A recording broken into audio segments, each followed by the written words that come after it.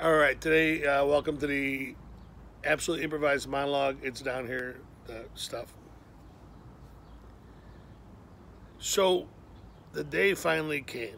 The day that the whole neighborhood was waiting for. Everybody was waiting. Everybody wanted to see old Porky in a suit.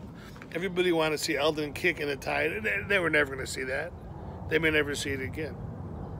But today was the day. We had the backyard was decked out. We had chairs, and we had a little gazebo. We had an accordion player, right? So the families are there, the friends are there. Everybody in the neighborhood, that's anybody, which is pretty much everybody, they're there in these white chairs. Some of the folks dressed nice. Some of the folks in their work uniforms because they got to bolt right after and go do their job. And first the kids went down the aisle, and one little girl was throwing rose petals.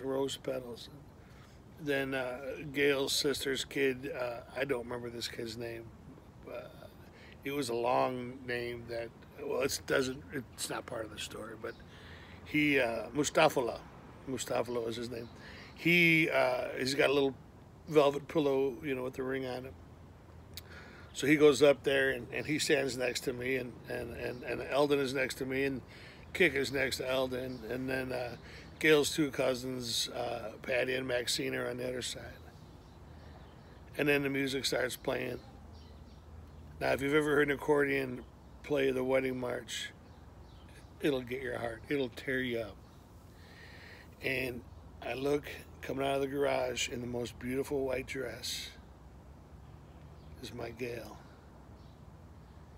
And everybody stands up. And she starts walking down the aisle. And I offer up a prayer. And my prayer is, please God, do not let me fart right now.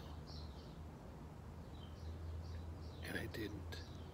And Gail came up and she took my hand, and the preacher started talking. Everybody started crying. Eldon was crying. Kick was crying. The cousins were, everybody. When we were done, we turned around, made it all the way back down that aisle without a problem. So I'm ecstatic that I didn't ruin the big day. Because if anything was going to do it, that would have done it. Gail deserves better.